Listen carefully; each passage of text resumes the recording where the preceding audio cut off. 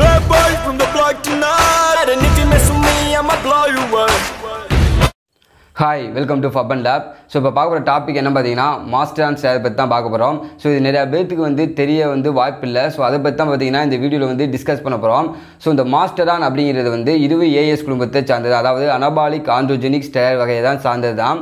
So இது எதுக்காண்டி use பண்ணிக்கிட்டு இருந்தாங்க, இது எங்கேருந்து வந்துச்சு அப்படின்னு பார்த்தீங்கன்னா, இது பார்த்தீங்கன்னா 1959 சிண்டெக்ஸ் அப்படிங்கிற நிறுவனம் இந்த ஸ்டெராய்டை கண்டுபிடிக்கிறாங்க. ஸோ கண்டுபிடிச்சாலும் இதை நடைமுறைக்கு அறிமுகப்படுத்தினது 1961 தான் பார்த்தீங்கன்னா இதை அறிமுகப்படுத்துகிறாங்க.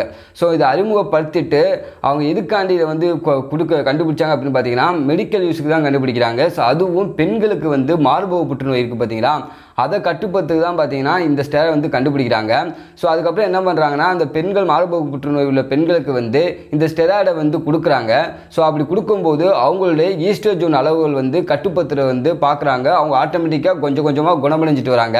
அப்படி குணமடைஞ்சிட்டு வரும்போது அவங்க ரொம்ப வலிமையாகவும் ஒரு லீன் மசிலாகவும் அவங்க குணமடைகிறாங்க. ஸோ அதை பார்த்துட்டு இவங்க இவ்வளோ வலிமையாக இருக்கிறதுக்கு என்ன காரணம் அப்படிங்கும்போது, அந்த மாஸ்டரான் அப்படிங்கிறதுல அனபாலிக் ஆண்ட்ரோஜெனிக் பண்புகள் நிறையா இருக்கிறதுனால இவங்க இவ்வளோ தூரம் ஸ்ட்ராங்காகவும் ஒரு லீன் மசிலாகவும் மாறுறாங்க அப்படிங்கிறத கண்டுபிடிக்கிறாங்க. ஸோ அதுக்கப்புறம் பார்த்தீங்கன்னா இது ஸ்போர்ட்ஸ் ஃபீல்டுக்குள்ளே வரவும் ஐஓசி 1970 காலகட்டத்தில் பார்த்தீங்கன்னா இதை பேன் பண்ணிடுறாங்க. ஸோ இதுதான் பார்த்தீங்கன்னா இந்த ஸ்டெராய்டோ ஒரு ஷார்ட் ஹிஸ்ட்ரி. ஸோ இதுக்கு இன்னொரு பேர் இருக்குது, அதை ட்ரஸ்டலான் ஸ்டெராய்ட் அப்படின்னு சொல்லுவாங்க. ஸோ இதோட பிராண்ட் நேமை உங்களுக்கு நான் டிஸ்பிளே பண்ணுறேன், நோட் பண்ணிக்கங்க. ஏன் பார்த்தீங்கன்னா இந்த பிராண்ட் நேமை தான் பார்த்தீங்கன்னா மாற்றி மாஸ்டரான்ஸில் மாற்றி உங்களுக்கு டிஸ்ட்ரிபியூட் பண்ணுவாங்க. ஸோ இந்த பிராண்ட் நேம்லாம் பார்த்தீங்கன்னா நோட் பண்ணிக்கிங்க. ஸோ அதுக்கப்புறம் இந்த ஸ்டெராய்டு பாடி பில்டிங் ஃபீல்டுக்குள்ளே எதுக்காண்டி வந்துச்சு அப்படின்னா, உங்களுக்கு பெரிய பெரிய மசில் வேணும்னா இந்த ஸ்டெராய்டு யூஸ்ஃபுல்லாக இருக்காது. ஆனால் உங்களுக்கு ஒரு ஆஸ்திரிக் பிசிக், ஒரு லீன் மசில் மாஸ் நல்லா ஃபாஸ்ட்டாக கெயின் பண்ணும், ஒரு ஃபேட்டை இல்லாமல் ஒரு லீன் மசில் மாஸ் வேணும் அப்படின்னா இந்த ஸ்டெராய்டு ரொம்பவே யூஸ்ஃபுல்லாக இருக்கும். அது மட்டும் இல்லை, உங்களோட பெர்ஃபார்மன்ஸை நல்லாவே இன்க்ரீஸ் பண்ணும்.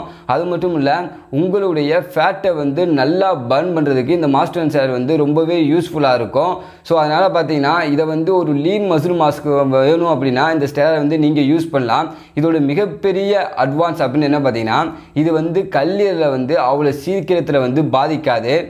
அது மட்டும் இல்லை, இது நம்மக்கிட்ட 2 விதமாக கிடைக்குது. ஸோ என்ன அப்படின்னு பார்த்தீங்கன்னா, மாஸ்டரான் ப்ரோபெனேட் மாஸ்டரான் என்தனேட் அப்படிங்கிறது ஒன்று. ஸோ மாஸ்டரான் என்தனேட்டை விட மாஸ்டரான் ப்ரோபெனேட் ரொம்ப ஃபேமஸ்ஸு. ஸோ இந்த மாஸ்டரானோட ப்ரோபெனேட் ஆய்வு காலம் அப்படின்னு பார்த்தீங்கன்னா ஒரு 2 நாள்லேருந்து 3 நாள் வரைக்கும் தான். ஸோ ஆனால் இந்த மாஸ்டரான் என்தனேட்டோட ஆயுள் காலம் அப்படின்னு பார்த்தீங்கன்னா ஒரு 10 நாட்கள் அரையாயுள் காலம் அப்படின்னு சொல்லுவாங்க. ஸோ இதோட டோசேஜ் அப்படி என்ன அப்படிங்கிறத பார்த்தலாம். ஸோ பிகினர் அப்படியே நீங்கள் இருந்தீங்கன்னா ஒரு 200 mg பெர் வீக்குக்கே எடுத்துக்கலாம். அதாவது பார்த்தீங்கன்னா ஒரு 50 mg நீங்கள் இந்த வீக் ஃபுல்லாக எடுத்துக்கலாம். அப்படி இல்லை 2 days ஒர்க்கா 2 days கழிச்சா 50 mg நீங்கள் எடுத்துக்கலாம். ஆனால் அந்த ஒரு வாரத்துக்கே பார்த்தீங்கன்னா நீங்கள் ஒரு 200 mg தான் நீங்கள் எடுக்கணும். ஸோ அதுக்கப்புறம் பார்த்தீங்கன்னா இன்டர்மீடியேட் எப்படின்னு பார்த்தீங்கன்னா ஒரு 200லேருந்து ஒரு 400 mg வரைக்கும் அதுக்குள்ளே நீங்கள் பெர் வீக்குக்கே நீங்கள் எடுத்துக்கலாம். இதான் பார்த்தீங்கன்னா டோசேஜ். ஸோ அதுக்கப்புறம் பார்த்தீங்கன்னா பிசிடி ரொம்ப முக்கியமாக அப்படின்னு கேட்டிங்கன்னா, இந்த ஸ்டெராய்டில் பிசிடி ரொம்ப முக்கியம். பிசிடி அப்படின்னா என்னன்னு தெரியலனா என்னோட டிஸ்கிரிப்ஷனில் லிங்க் உங்களுக்கு நான் தரேன். ஸோ அதை செக் பண்ணிக்கிங்க. அப்படி இல்லை அப்படின்னா என்னோட ஸ்டெராய்டு பிளேலிஸ்ட்டில் நான் போட்டிருக்கேன். ஸோ செக் பண்ணிக்கிங்க. ஏன் பிசிடி முக்கியம் அப்படின்னு ஏன் சொல்கிறேன்னா, இந்த ஸ்டெராய்டு என்ன பண்ணுது அப்படின்னா உங்களுடைய டெஸ்டோஸ்டெரோன் லெவலை கட்டுப்படுத்தக்கூடியது. ஸோ அதனால் பிசிடி ரொம்ப ரொம்ப இம்பார்ட்டன்ட். ஸோ பிசிடியை பார்த்தீங்கன்னா உங்களுக்கு நான் டிஸ்பிளே பண்ணுறேன். பிசிடி பார்த்தீங்கன்னா சேம் தான். ஸோ குளோமிட் நோவாடெக்ஸு அதே மாதிரி பார்த்தீங்கன்னா ஐயூ கொடுத்துருக்கு ஹச்சிசிஜி. ஸோ இந்த ஹச்சிசிஜியும் குளோமிட் நோவாடெக்ஸும் எத்தனை mg எடுக்கணும், வீக்லி எப்படி எடுக்கணும், இது பார்த்தீங்கன்னா டெய்லி போகிற மாதிரி இருக்கும். வீக்லி டோசேஜ் கிடையாது, டெய்லி 150 mg 40 mg எடுக்கிற மாதிரி இருக்கும். இதை பார்த்தீங்கன்னா டிஹெச்டி ஸ்டெராய்டு அப்படின்னு சொல்லுவாங்க, அதாவது டைஹைட்ரோடெஸ்டோஸ்டெரோன் ஸ்டெராய்டு அப்படின்னு சொல்லுவாங்க. ஸோ இது ஒரு செக்ஸுவல் சம்மந்தப்பட்ட ஒரு விஷயம். ஸோ இதை பற்றி பேசணும் அப்படின்னா ரொம்ப நீளமாக போகும். ஸோ அதுக்கப்புறம் பார்த்தீங்கன்னா இதை கட்டிங் பிளான் அப்போ தான் யூஸ் பண்ணுவாங்க. அது மட்டும் இல்லை, இது நமக்கு இன்ஜெக்ஷன் ஃபார்மில் தான் கிடைக்கிது. ஸோ இதோட சைடு எஃபெக்ட் அப்படின்னா என்ன பார்த்தோம்னா ஹேர் லாஸ் ஆகும். ஸோ ஹேர் லாஸ் ஆகும் அப்படின்னா உங்களுக்கு நிறைய ஹேர் இருக்குது, ஹேர் லாஸ் ஆகுமா அப்படின்னு கேட்டிங்கன்னா ஸோ அந்த மாதிரி கிடையாது.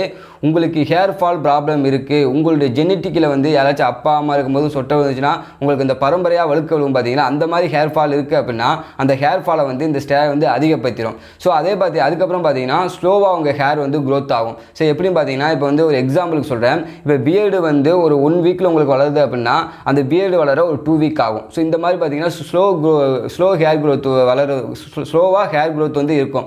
ஸோ அதுக்கப்புறம் என்ன அப்படின்னு பார்த்தீங்கன்னா இது வந்து டெஸ்டோஸ்டெரான் லெவலை வந்து கட்டுப்படுத்தக்கூடியது. அதனால் வந்து பிசிடி வந்து ரொம்ப ரொம்ப முக்கியம். நீங்கள் வந்து ஸ்டெராய்டை ஸ்டாப் பண்ணதுக்கப்புறம் உங்களோட டெஸ்டோஸ்டெரான் லெவல் வந்து கம்மியாக சான்சஸ் வந்து அதிகமாக இருக்குது. ஸோ அதனால் வந்து பார்த்தீங்கன்னா பிசிடி வந்து ரொம்ப ரொம்ப இம்பார்ட்டன்ட். ஸோ இதுதான் பார்த்தீங்கன்னா இந்த ஸ்டெராய்டோட சைடு எஃபெக்ட். ஸோ உங்களுக்கு இந்த வீடியோ பிடிச்சிருந்துச்சுன்னா லைக் பண்ணுங்கள்.